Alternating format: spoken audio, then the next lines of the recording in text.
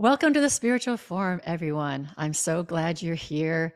I'm here with great people today. I'm really excited. But first, let me tell you just a little bit, just a few little things. I've been reminding people about the retreat that I'm leading at Unity Village, Missouri. And that is a retreat. It's called Whole Planet Spirituality.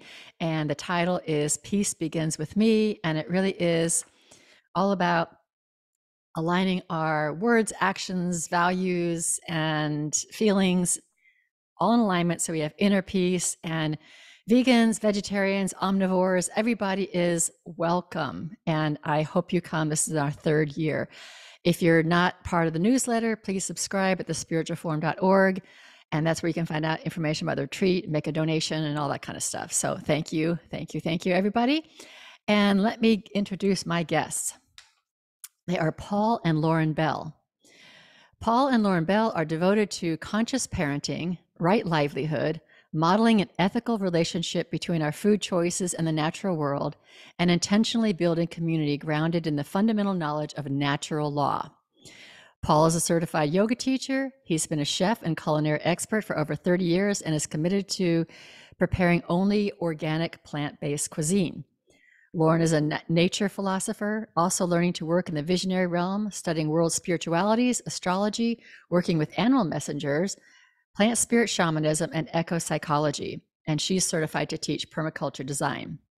Together, they are the founders of truthloveandfreedom.com, a platform for activism, teaching natural law, morality, and voluntaryism. And they are also the founders of Blue Hill Farm Organics. Both of these activities operate from their certified organic permaculture farm in Southern California. They're producing fruit orchard and diverse food gardens feed their family, friends, and now a greater community with fruit juices and their mobile restaurant. There's so much more to say about Paul and Lauren, and I'm just going to say welcome, guys. Thanks.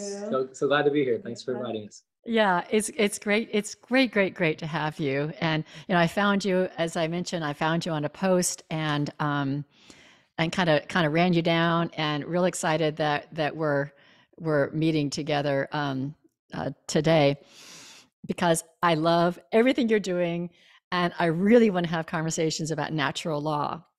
Cool. I'm a beginner in natural law, but I'm so inspired by it, and I'm really looking forward to talking about natural law and voluntaryism and permaculture. And if we get a chance, we'll get to talk about homeschooling too. Cool.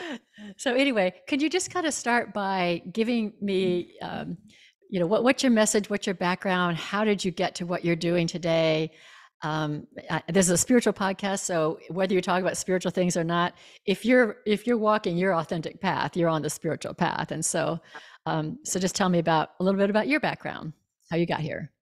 Yeah, well, part of what really inspired us was, we've both done a lot of studies in different areas. And when we first got together, we started studying the work from Mark Passio, and it was really inspiring. It took all of the different ideas that I had been working with over the years in my education, and kind of packaged it nicely with a little bow, and it made it seem so simple. And so that was just really inspiring to both of us. And at first it was just the learning, and we dove right down into it and tried to get as much out of those podcasts as we possibly could. And at a certain point, we were both feeling really like, okay, well, now what do we do with all of this? And as we had said before, Mark Passio he really pushes people, and he wants to get people motivated to do something. And so we both felt at a certain point that it was our moral and spiritual obligation to take action. And so we started with just writing things and talking to people and forming our website. Lauren put together a little brochure about natural law that we started to hand out at events we would go to and just have conversations with people. We put together a little kind of a quiz, like something to just start conversations where we'd walk up to groups and ask them questions about morality and things like that, and just kind of sit back and let the conversation happen and just kind of see what you could spark in a group of people that wanted to talk. And it was pretty inspiring. And pretty quickly after that, we said, okay, we need a website for this. We need to put this on there and like have some kind of a basis for this. And we started brainstorming names, writing down all the concepts that are important to us. And truth, love, and freedom obviously came to the top. But I was like, well, that website's already taken. Truthlovefreedom.com is already taken. But truthloveandfreedom.com was available. And I couldn't believe it. So I got it, and we put together the art for it. And basically all that was on it was the brochure that we had made, the pamphlet. Well, that was the website. And then we kind of grew from there. We had lived in Laguna Beach, and a little over 3 years ago, her father started looking for some other properties. We made a big move into the mountains about an hour away from Laguna Beach and got a farm and changed our lives completely. And that's where all of the other projects and all the other things kind of just started to fall into place, because our lifestyle changed so much. And Lauren, with her background with the permaculture design, I was still working for a restaurant serving animals, which I did for my whole career.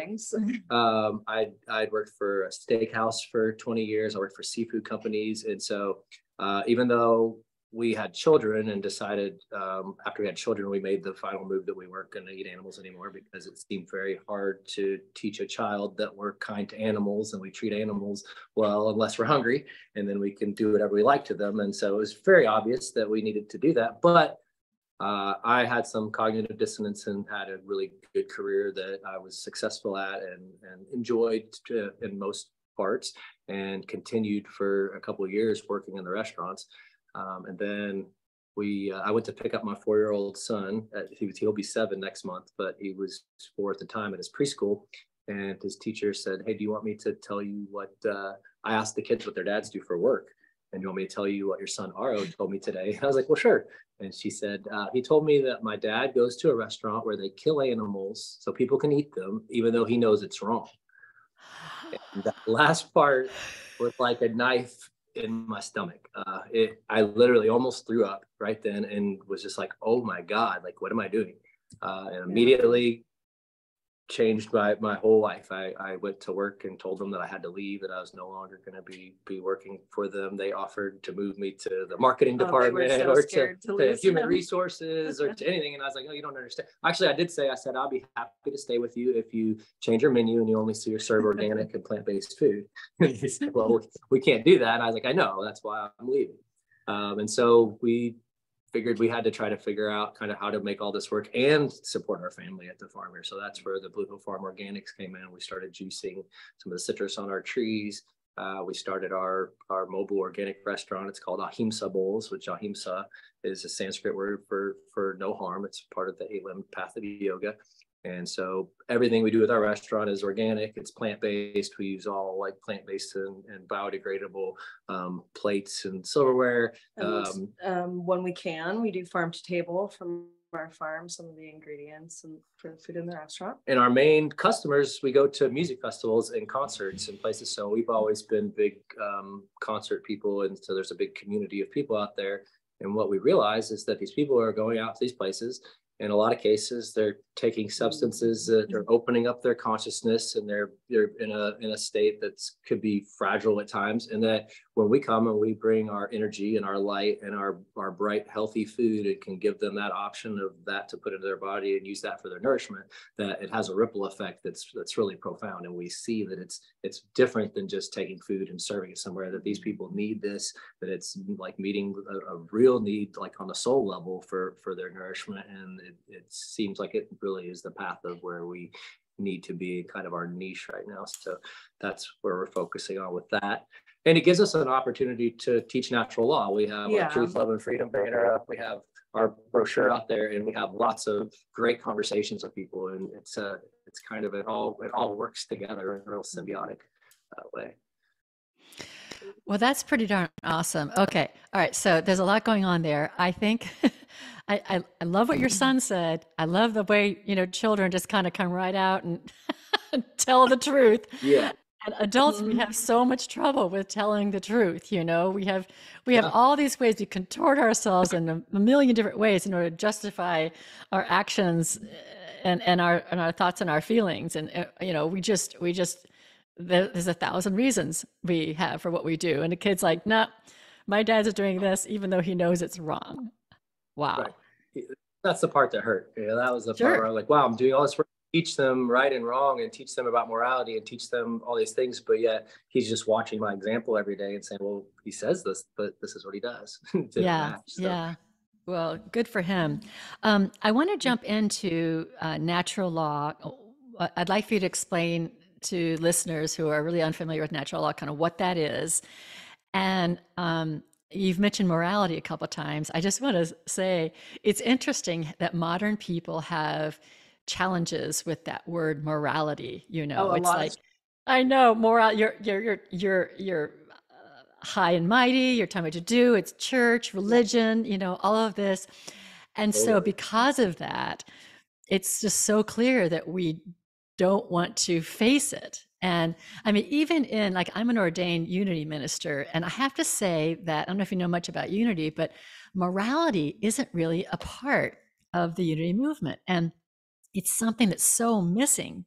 People are afraid to talk about what do we need to be, what do we need to do to be moral people, because it has all this judgment and all this judginess and everything. So I really want to talk about morality and how natural law is about morality and how this is really, really a good positive thing for humanity. So can you just share a little bit about how, you know, how would you describe natural law? a basic. Before we go into it, I want to just touch on the morality piece because I think it's important. That's at the foundation of natural law is that morality is objective. It is what it is. It doesn't change based on your perspective, what you believe, what you think you know, what feels good. And that kind of goes to that thing that you were saying about people. We tell ourselves the stories we want to tell to keep doing what's comfortable. And so what the biggest shocker for us when we were going around doing our survey and asking people questions, when we get to that question, we just say, is morality objective or subjective? Does it matter what the circumstances are, or can an action be judged on what the action is and not take all that into play? And most people say that it's subjective, that it's just based on my feelings and my experience. And if I decide that something's moral, then it becomes moral. And that's a huge problem. Natural law tells us that that's not the case. So you want to talk about natural law? A basic definition would be that it is a set of unchangeable, immutable, ever-present set of rules, basically, that govern our behaviors and actions in the world. You could call it karma. There's a lot of different ways you can kind of describe it. But basically, what you do to others will be done to you. That's the golden rule. That's rule. The primary rule. And there's a lot of traditions that kind of package up natural law and put it in a different way. So if you look into like the Hermetic principles and Hermeticism, it goes deep into to a lot of those things where you talk about like the law of correspondence and the law of rhythm and the generative principle and all these things that exist. These are all aspects of natural law. These are things that are. This is the way that it works. This is what is. Natural law tells us that there is such a thing as truth with a capital T. It is what has happened. It is what is. It's not your truth, and it's not my truth, and it's not our truth. It's the truth. And so that's like one of the like main principles as if you're a truth seeker, if you're somebody who's wanting to understand the truth, you start by having to accept the fact that there is such a thing as truth. Because if there is no truth, then why are you a truth seeker? What is it that you're seeking? And there's nothing that you can find. And so you start with that first idea that there is truth. There is truth out there. It can be found. It is what has happened. There are a lot of other truth seekers who have done work before us, who we can look at their work and we can see the body of what it is that they've shared. There's a lot of esoteric writings out there. There's a lot of super valuable truth in a lot of religions, in a lot of religious texts. They're full of very powerful, profound, capital T truths. What we find is that unfortunately, because people get involved in a lot of aspects of religion, that there tends to be aspects that we don't feel aligned with capital T truth, and that kind of get skewed along the way. And so that's why we consider ourselves more on the spiritual aspect of this truth search and not the religious aspect of it, and that we respect people's beliefs, but that we also understand that there's parts about all of it that don't really all go together and tie in, because there's some aspect there that's trying to take some of the control and the power. It could be the institution, it could be the people that are involved in it, but that we have direct connection to source, and that we can get these truths of natural law ourselves, and we don't need the structure and the institutions to allow us access to that stuff. And something that I would say, just short to add to that, is that, you know, as the natural law is very simple, and people want to build up everything to be so complicated, but it's so simple.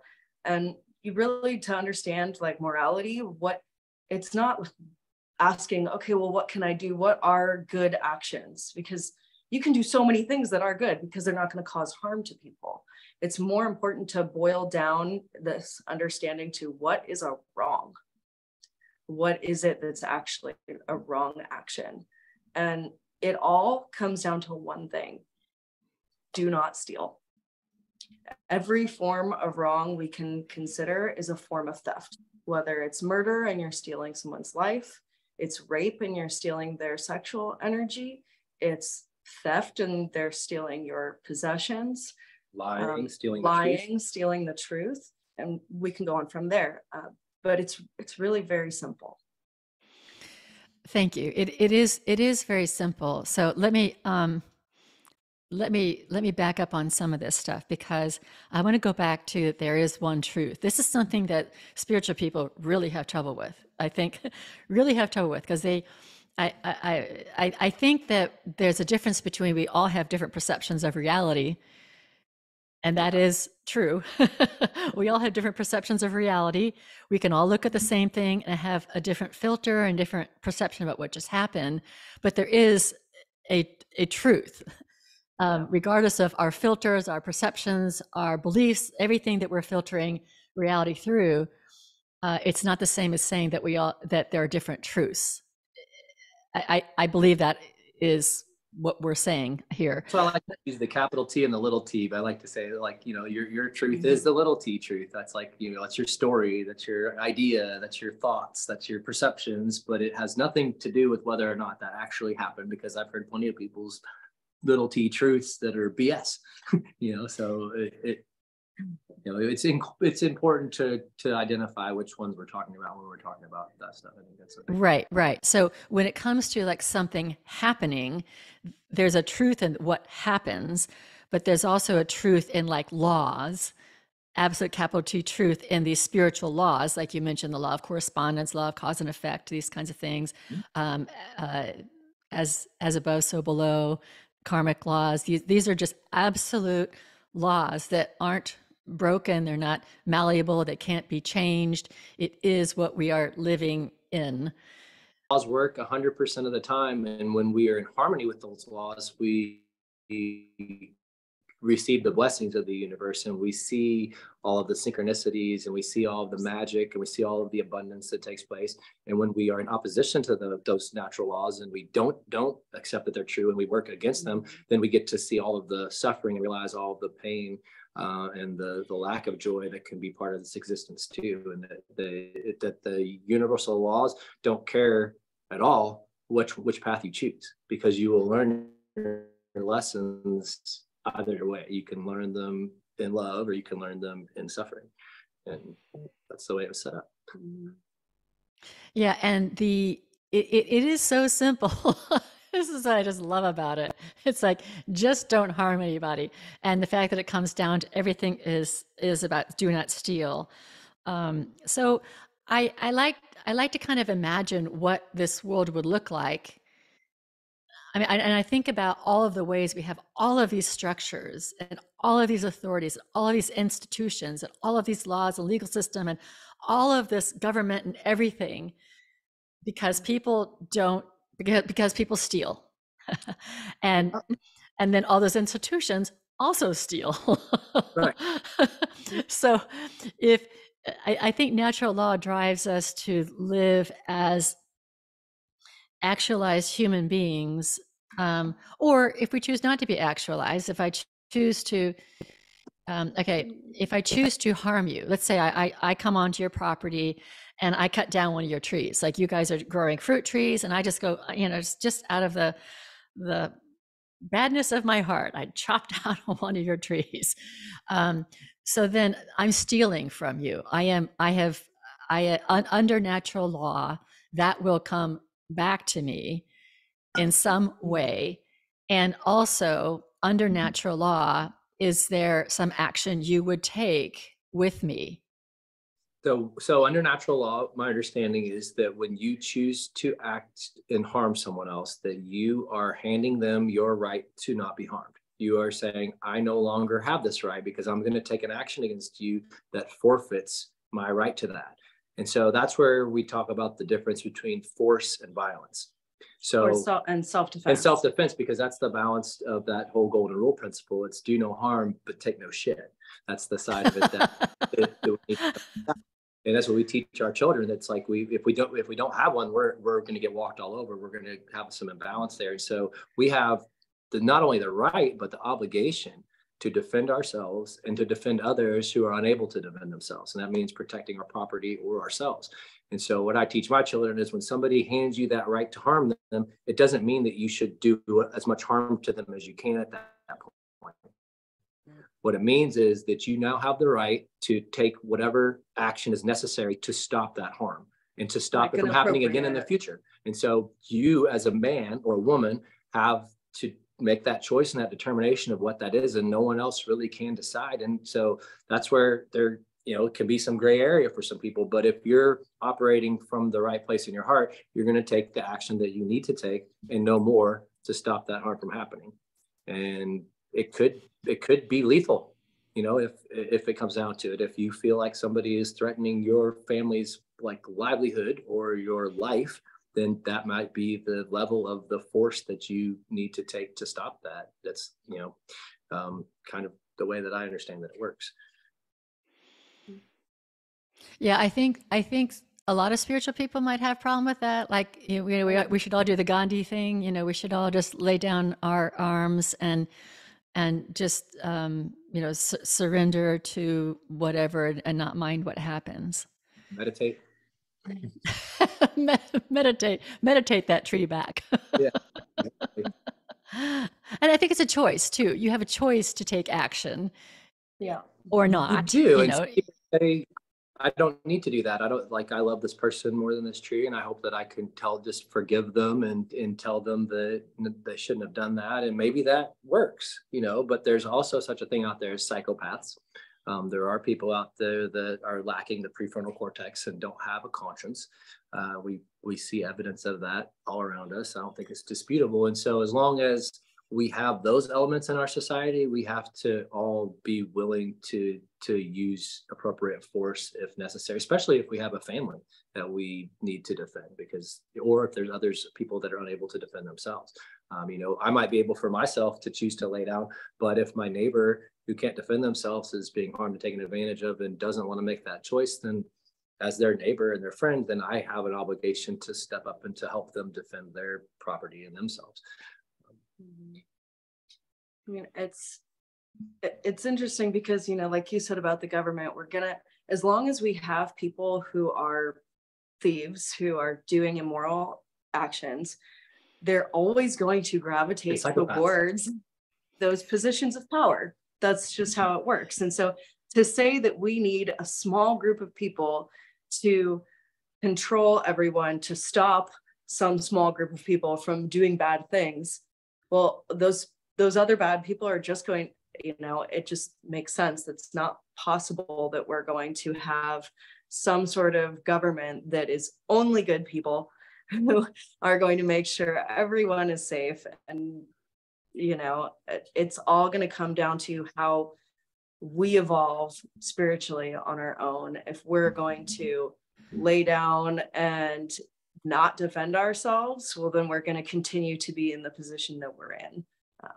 So that part's very important. Natural law is down the path to anarchy. I said natural law will take you to the path of understanding anarchy, or as we call it, voluntaryism, because people are so triggered by the idea of not having a master and don't like that word, anarchy. But that is the natural progression of going into this work and understanding, because you start to understand that authority that is wielded over us as citizens and people is immoral, and that it doesn't actually have any foundation in any natural spiritual law, and that all of the legal things that are held over us are either redundant because they're already accounted for in natural law, or they're unnecessary, because people in general are good. People want to do the right thing, and that's why these systems can exist. People are taught from a young age, and we're programmed in every aspect that to be a good person means that you obey, and that you obey. So that's what this like whole schooling system we have. It's not about teaching people critical thinking. It's not teaching people to ask questions. It's teaching people how to give me the answer that I told you I want to hear. And so at a very young age, we start to be conditioned for that. We go into the workforce, we pay taxes, we play the game, we do all these things. And if you speak up and say, wait a minute, like, why am I giving all this money to these people? This is a lot. This is a lot of taxes. And people look at you and say, oh, you're bad. Like you're the immoral one. You don't want to contribute to this thing that we've all put together that supports society and everything. And so you want to be a tax cheat. You want to be a bad person. And so this is the society we live in. People think that following along, following the rules, paying your taxes, playing the game, registering for this, asking permission for everything all along the way is how you are a good person. And that's what actually supports this. The government itself doesn't have a lot of power without the millions of people that walk in lockstep with everything they're told and point at somebody who's not doing it as the anomaly and the person who's a rebel and needs to be punished or something. Yeah, I recently, I get these emails sometimes from Quora, because I read Quora sometimes. Quora is a platform where people ask questions and then people go in and answer them. And there's all sorts of different topics. But this one that showed up in my email recently was so random. It had nothing to do with anything I was interested in, but I still clicked on it. And the question was something like, if homeowners associations end up being, petty dictatorships, why do we have homeowner associations? Why do people put up with it? And the answer that had the most upvotes was brilliant. It was kind of like, buckle up, honey. I'm going to tell you about reality. People want dictators. They want dictators as long as they have the same taste and values as they have. They want dictators to tell you what to do, because then they don't have to tell you what to do. So if a homeowner association wants all the houses to be, if you want all the houses to be brown or green or purple, and then you tend to want a dictator that'll tell people that it has to be brown or, blue or purple. And I started thinking about this. It's so interesting. It's like, okay, where does this start? And I started thinking it does start in school. It starts in school when I'm sitting here and Bobby's bugging me. He's throwing paper wads at me, or that probably happened in my day. They're probably doing a whole lot worse things now, or he's pulling my hair or something. And rather than me deal with Bobby, I learned to go to the teacher and say, teacher, Bobby is bothering me. And I want you to tell Bobby to stop. And we're so ingrained in how to get things done by going to an authority versus talking directly to our neighbor. And it's not just an addiction. We're so conditioned.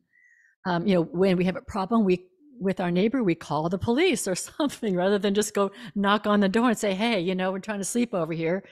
Can you keep it down a little bit? No, we call the police or we call some authority. And I completely agree with you.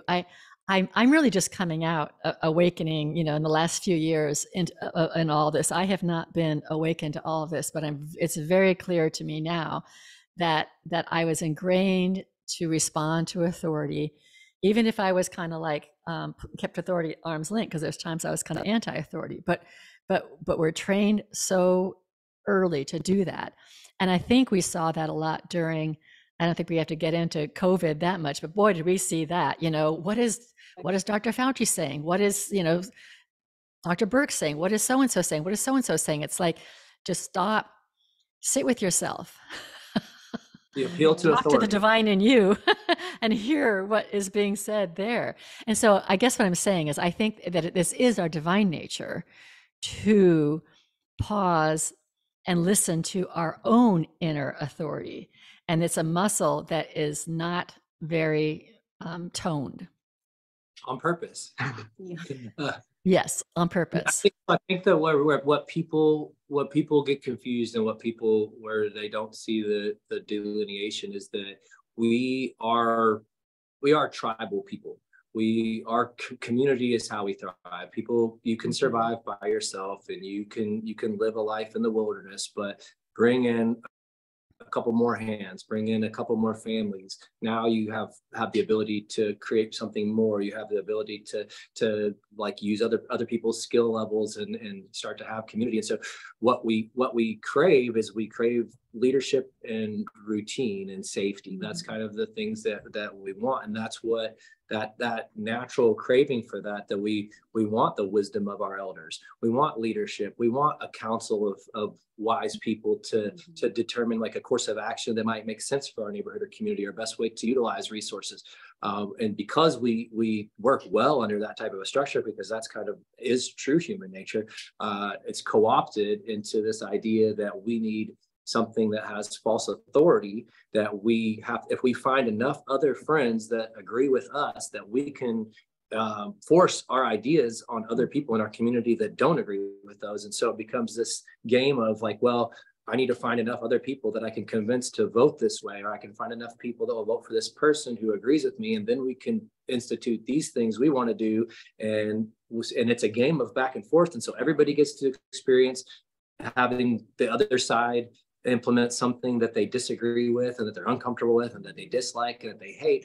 But we don't try to change the system because we're told, well, that's part of it. Now it's your turn to go find enough of your friends, and you find the person with your ideas and we'll put them in, we'll undo all the stuff that they did. And then we can start this process over again and make these people mad. And so that's what ends up happening on a small level and a larger government level. That's kind of what the game is. And people are led to believe that authority exists in nature, not just even in human nature, but just like in general, there's authority, it exists, and we have to follow it. I think that was actually shown really clearly in Mark Passio's documentary on natural law.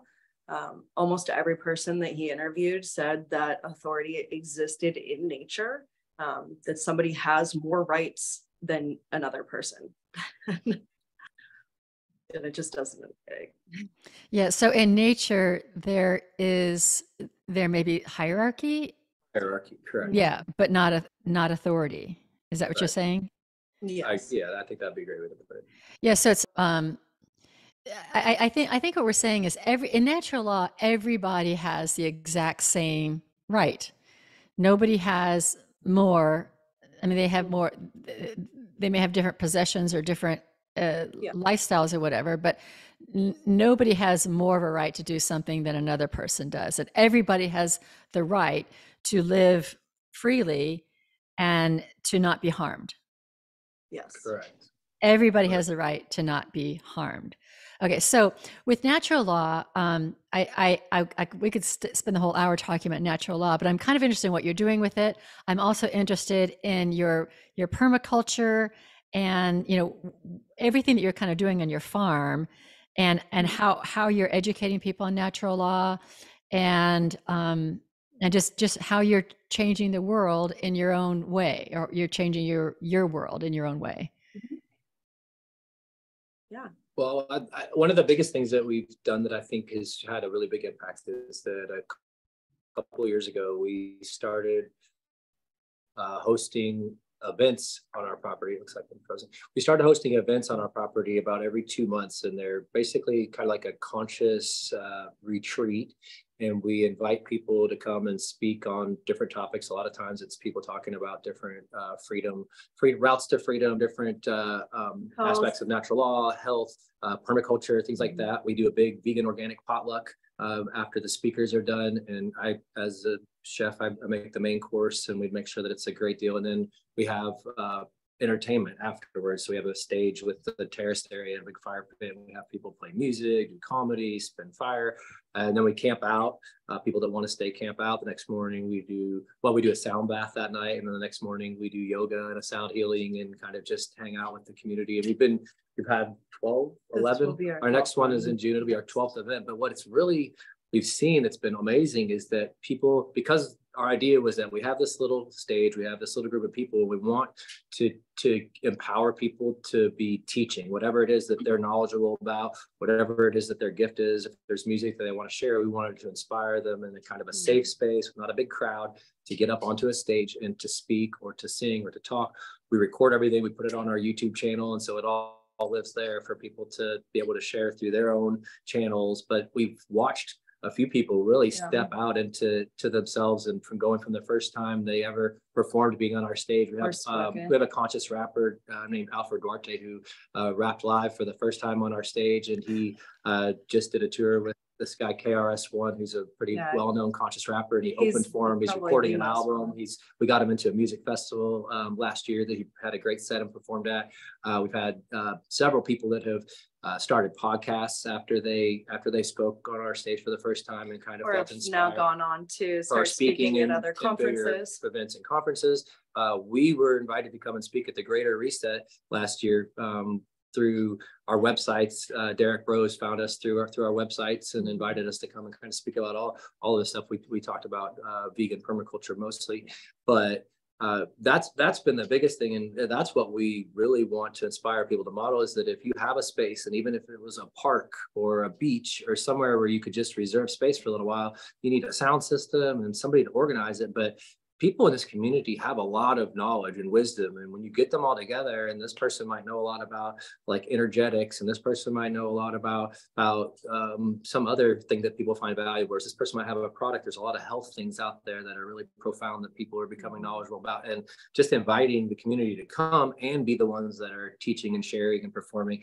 And we've seen this amazing synergistic network kind of open up, and people kind of meeting the person that they needed that could fill in this space for this project that they were working on. And we've seen these collaborations happening and these really deep, powerful friendships where these people are really excited to come back and see each other, and it's a regular thing, and all we're doing is kind of holding space and managing it. And so that's been, for me, one of the most I'd say like fulfilling things we've done, because we've really got to see the ripple effect of what it's done, like right here in Southern California, and seeing that that's really a way, like we want to have a big platform, we want to be out there spreading the message in the world, but if we're just inspiring this small group of people who are also action takers, and we call them activation events because we want them to leave and do something. And empowerment retreats.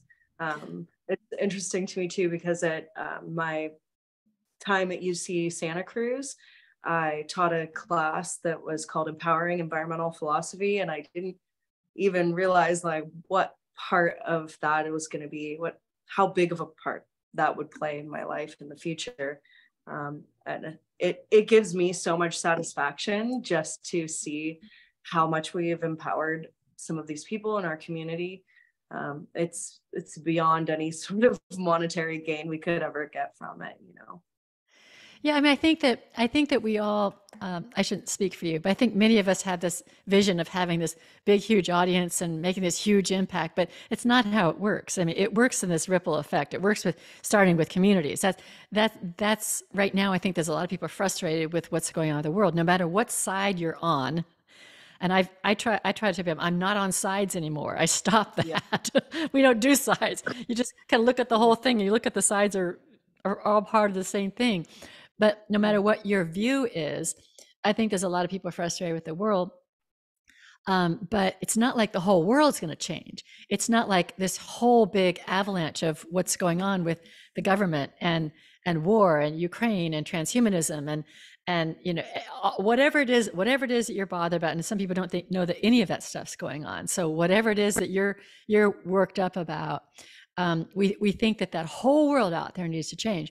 But what you're doing is creating a space like a little Woodstock. To me, as you're describing it, it strikes me as a Woodstock of ideas and skills and whatever people are expressions, not necessarily rock bands, but that's how it sounds to me. And you're gathering people in your community, and then that's just this, and people finding their voice then. And then people go out into the world and they change. And, you know, over time, maybe they start their own little Woodstocks out there. Anyway, that's how change happens. And that's how this world is going to change by people doing like what you're doing, just standing on a stage and speaking truth and giving people the stage. Yeah. Yeah. it's something that honestly we feel could be modeled everywhere with very, and you make a space and have some food and people bring things, and you just connect, and we our first one was kind of like right after COVID started to open back up, and the feeling everybody, all these people started showing up and like, oh my God, this is the community I've been looking for. These are the people that I knew were out here. There's a lot of people in our community that didn't wake up to anything until COVID. We're literally completely in the matrix, like no concept of anything being out of place or wrong with the way things were, and that was our wake-up call. That's one of the cool like silver linings of that whole thing, I think, is that we've just seen a lot of people that stepped back and are like, whoa, wait a minute, this is not right, something about this doesn't feel right. And so we see that the timing was really divine, that it's like right when people needed it the most, and they find these people that are like, oh gosh, like I needed this, I knew it was out here somewhere, and I've been looking for you guys. And so I would just encourage everybody out there to, it's not that hard. A sound system is cheap. You get a couple microphones, something to plug into, and you're good to go. And there's our people that have things to talk about and share. And even if you started just like a forum for conversation that was like more curated and just had some topical discussion, that would be huge, because people have things on their heart, people want to share things and teach. And another thing that's fun and easy to do if you have the space is to do like documentary movie nights and have conversations that follow that. I like to use this format called World Cafe, where you split the group up into smaller groups and everybody has tea to help stimulate our conversation. And there's a series of questions that's gone through, and one person stays at the table for each question, and then the rest of the group gets up and switches to a different table. So you give everybody the opportunity to speak, because not everyone is comfortable speaking in front of a larger group. So if you have a small group of 3 or 4 people, it really encourages that conversation. And then you can come back around in the end and discuss where everybody was at with it. Cool. Interesting. That might be something I try at my retreat. That sounds really interesting. Okay, so I want to make sure we have time to talk about permaculture and what is permaculture and how does it fit into everything else that you're doing? Yeah. Permaculture is an interesting word. It's not necessarily like, I don't know, I haven't really landed on the best word for it. I like different terms as well, but the basic idea is like, how do we continue our culture and make it a permanent thing, in the sense that it is sustainable, that we're going to be able to continue living in this way without causing harm to the planet, to our soils. That's probably one of the most important factors, because the soil, it comes first and everything comes from that. And so we're talking about how we design our homesteads, how we design maybe even just a garden or a whole community. We can look at it in all these different levels.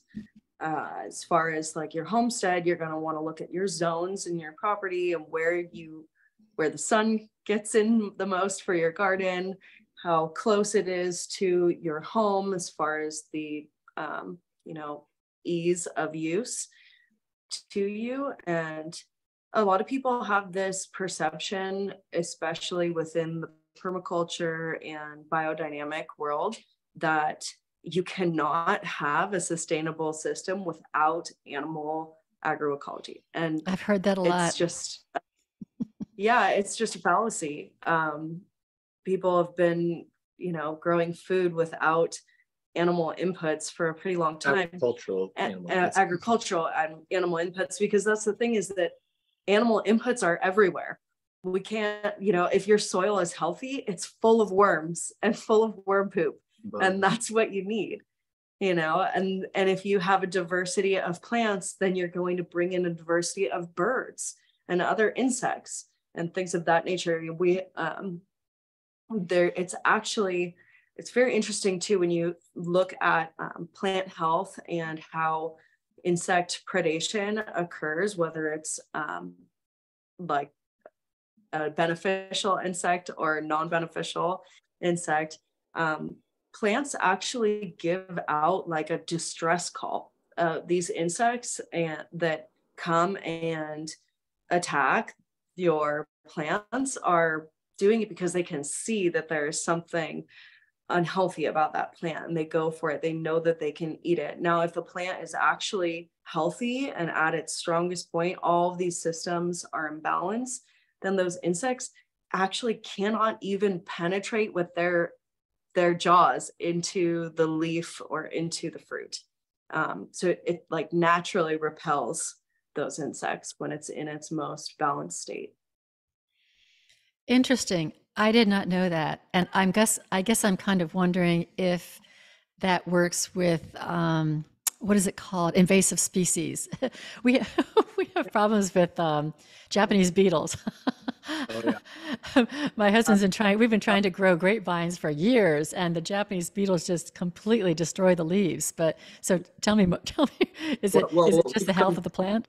Oh, I mean, the soil really, because if the soil is healthy, the plant will be healthy, and that's what we've kind of worked backwards to Yeah. come to understand. Is we've had this grove, and citrus is notorious for having so many different things that can attack it, whether it's a mold, whether it's a fungus, whether it's an insect, whether it's a mite, whatever it is. There's all these different things that could come in, and so you could be it's kind of like medicine. You could be treating all these symptoms, and you could be like, okay, I got to spray this on this because of this, and I've got to put this in the soil. But really, if you do the right work to analyze the soil, to find out what it is that you're depleted in, and you fix that, and it could take a couple seasons, but that when the soil is correct, the plant will start to get everything that it needs from the soil. And when the plant is healthy, it doesn't allow room for these things to happen. And so it's like you might have to do something to stop something that's attacking, but that the real solution is just like in medicine, to go find the root cause, and then the root cause with the plant is where the roots are. And so that's what, if your soil's good, your plants will be good. And that's really the Okay. truth. Okay, so this is the exact same thing with the human body, where Yeah, the this whole same. terrain versus germ theory, and if our body is healthy, we don't get sick.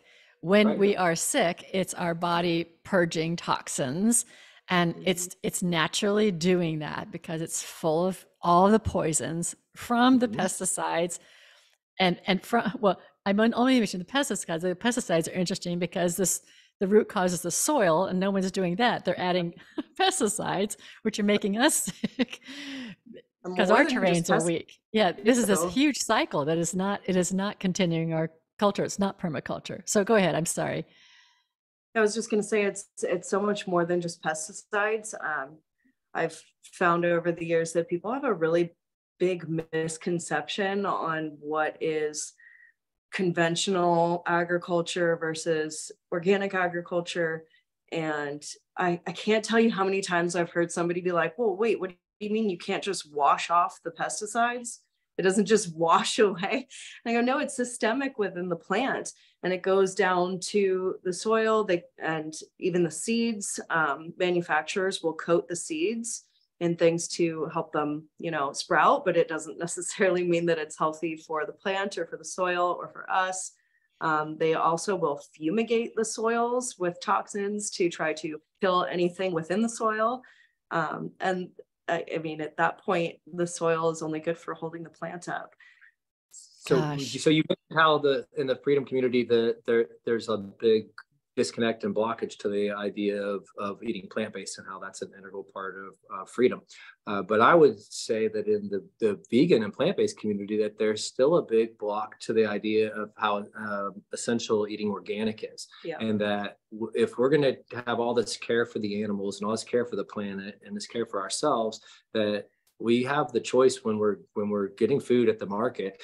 It's a very clear choice. If it says organic on it, it's not been sprayed with poison. If it doesn't say organic on it, it probably has poison in it. And people don't take that into heart and understand that this is a consciousness thing. This is about this is our vessel for our consciousness, and that what we put into it is our fuel. We are what we eat. So if we're going to choose with our free will choice to put things in our body that actually are harming us, even though we think we're making a good choice because it's plant-based or it's got nutritious things in it, that we're actually actively harming ourselves, we're harming our consciousness. And so we're harming all of us. And so it's like this idea that we have to also embrace that we have the responsibility to choose to take in organic food in every aspect whenever possible. And for some people that might seem like it's a lot, but the reality is it's just an idea of like, okay, if I draw my line here and this is where I'm at, and only if I have to survive will I take in something that's not clean. Just like with water, I won't drink water that's not reverse osmosis. I would rather be thirsty. If I'm dying in the desert, I'll drink some dirty water. But until then, I would used to be thirsty and bypass water that I don't know how it's been filtered or clean, because I don't want to like intentionally take in poison. It doesn't make sense to me. I do all this other work on myself. Why would I do that? The disconnect is really interesting to me. I've seen it now for so long. Even before we chose to go 100% plant-based, for so long, all of the vegan like alternative options in the market are not organic. And you'll see companies that has a non-vegan product and a vegan product, and their non-vegan one will be organic, but their vegan one will not be. And I'm like, do you only care about one or the other? I mean, it goes back to like Rachel Carson days, one of the original environmentalists. And she found that DDT goes all the way up the chain to these birds of prey, where it was thinning their eggshells and their babies could not survive. And so this, like I said, it's systemic. It's not just systemic within the plant, it becomes the entire environment. So it's not just about, not eating those animals, but if you're choosing to not eat those animals because you don't want to harm those animals, then don't use products as well that are going to go up that food chain and harm the animals too. Yeah, and I think we also, when we look at systemic issues, I mean, I buy organic fruits and vegetables to the extent that I can, and they're very expensive compared to the alternative. Now, I am fortunate. I can buy it. Some people are really struggling and really can't. And I think it's because some things over here are subsidized, some things over here are subsidized, and other things that are really healthy for us are not. And, that's kind of a bigger systemic issue. But what you're doing is doing this local stuff. So you've got your own fruits and your own farm, and presumably you're selling your stuff. With our restaurant, I source all of the products organic, and so I get to comparison shop and see. And there's sometimes some of the products I get are 3 times as expensive as a non-organic version from the same company. That's absolutely true. I use an organic gluten-free soy sauce, and it costs 3 times as much as that same company's just plain not gluten-free soy sauce. And so if you start stacking through all these different items and seeing that, like, it's a huge, just rice, organic rice versus non-organic rice, it's 3 to 4 times as expensive. And so, there's definitely something out there that's trying to make it hard for people to make these choices. It's sad because really organic certification, people want to say it's very expensive, and it's not that expensive. And if you're choosing to grow organically, you're probably not going to be putting as many chemicals and things on your which cost money plants, which cost money. And so really it's the more expensive way to go. It's more of like the marketing ploy. Okay. All right. Good to know. All right. Yeah. It kind of makes sense. You have to care for your soil probably more, but you're not paying for all those chemicals. Yeah. And once you get the soils and everything in balance, you're going to need less and less inputs in other ways. Okay. Interesting. And then of course, it depends on where you live. California, where we are, we're the organic capital of the entire country. I know it's growing in other states as well, but if you live in the Bay Area of California, like about 90% of the organic food for the whole country comes from the Bay Area of California. And prices are a lot better there when you go to the farmers markets versus even just coming down to Southern California to a farmers market. And I didn't even want to buy a flat of strawberries when I compared the prices. Oh, interesting. Because you guys are closer to the equator, I would think. I think the solution, one of the solutions is it's like, honestly, like if more people would just make that decision, like you said, like whenever possible to do it, this is what I'm going to seek out, this is what I want. You already see in all of the grocery stores, we have the specific ones we go to that kind of are niche and mostly organic, but even I go to any like Albertsons, Kroger, whatever, they have a pretty big organic produce section now that didn't used to exist a few years ago. And so we know the demand, we know people want that. And so the more that people want that and the more people turn their backs on this other stuff, well, if nobody wants this other product that they're growing, then they're going to stop putting their energy and effort into producing it, and they're going to all shift, and that's going to just become the standard of what we all decided, like this is what we've decided as a society, that we want to eat this way. And I think that the price of it all would go down and reflect that, although all the prices are going up. So I don't know if that'll actually. Yeah, that's another podcast.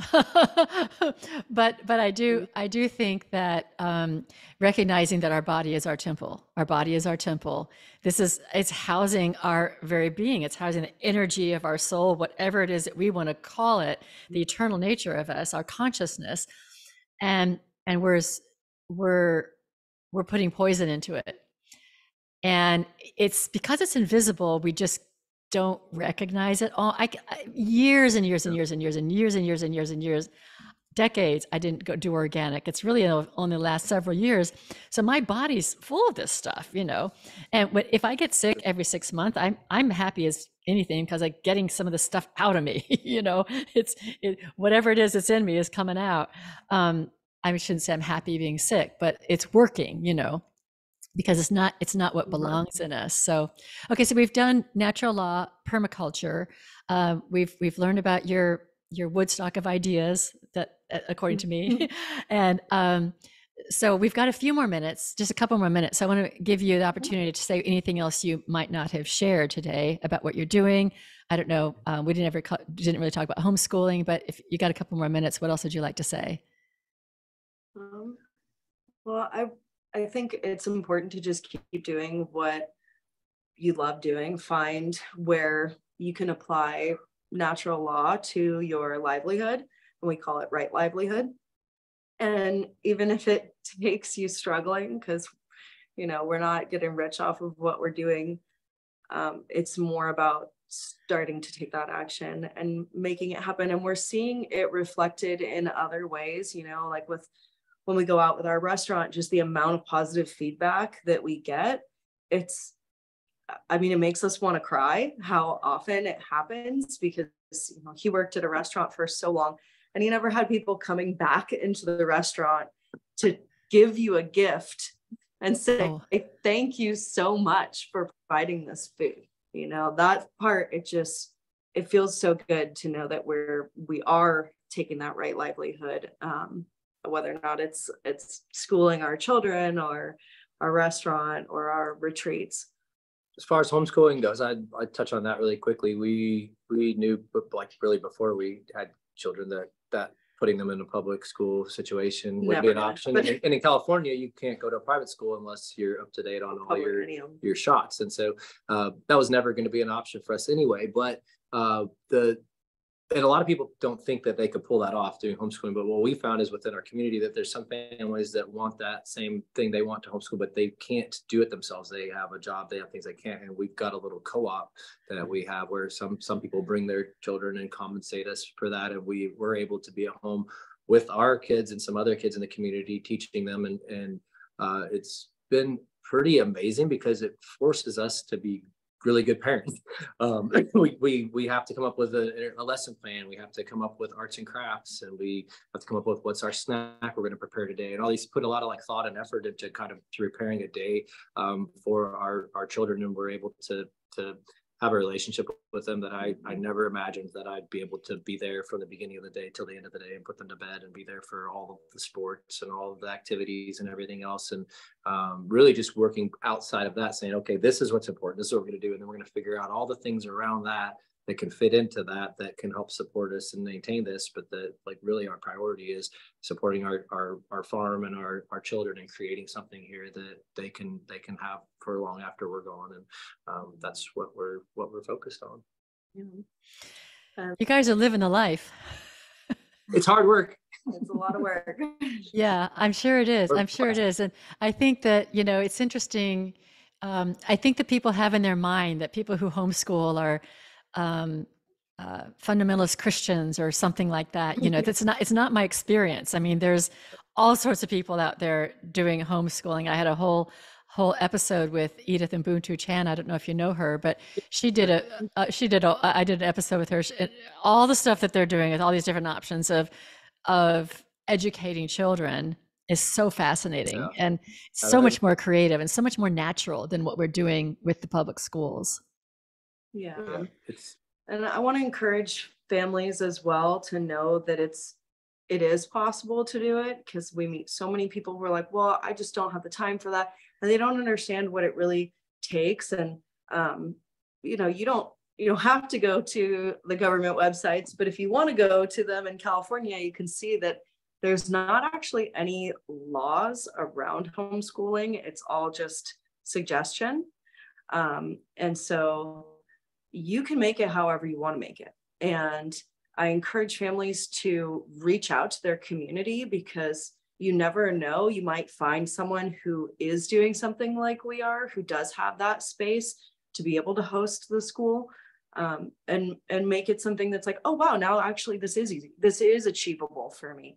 I can take it somewhere where I know that we're going to be safe and not have some government trying to teach our kids what's right and wrong. And that there's lots of people like you out there. Like we found that very quickly, just like the universe is going to bring the like-minded people into your path, and the people that are going to resonate with what it is that you believe and understand. And but you have to take some action too. If that's what you want, that you can't just sit and wait for it to happen, that you have to go to the places where those people are going to be at, and you have to put yourself into the groups online where you're having conversations, where you find somebody that's aligned with you, and then you start a chat offline and find out that they live a few miles away and they have kids that are into the same age group and stuff. And we've found that very quickly that those types of people are everywhere, and they're wanting to find you too. And so don't feel like you're on an island and that you're the only person in your neighborhood or your community that feels the way you do or believes the things you do, because we are everywhere, and that's a fact. I love that. That's the high side of the internet. Our ability to find each other. It's fascinating. I have friends all over the world that people think, oh, those are just Facebook friends or whatever kind of friend. No, these are real friends. When I'm in town, we see each other, and you know, it's fascinating. Yeah. Well, you guys, you're doing such interesting work. I shouldn't say you're living your life. You know, you're allowing life to live through you in a complete alignment with who you are. And it shouldn't be rare. It is still inspiring and admirable. My hope is that someday it won't be inspiring and admirable because everyone's doing it. Me too. Yeah. That'd be great. Yeah. Well, let's just manifest. I'm sorry?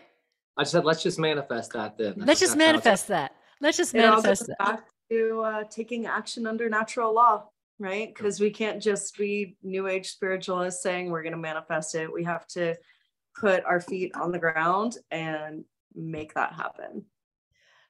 That's a great ending point. We can't just be new age spiritual people. We've got to make it happen. And that's what we're here to do. I think we're here to bring heaven to earth. I think we are. I think we're here to bring the divine in each one of us completely fully expressed here. And it's going to be a beautiful planet. It is already. It is already. We just got to keep working. Yes, I agree. Okay. Well, Paul and Lauren, thank you so much. And I don't know how this is going to record because I think our internet was kind of in and out a little bit. So I'm hoping it's going to end up looking okay, sounding okay. And thank you to all the listeners who were with us today. We really appreciate it. Thank you, Paul and Lauren. We'll be following your work and have all the links on our page. Awesome. Thank you so much. Thanks so much for inviting us. It was a pleasure. Yeah. All right.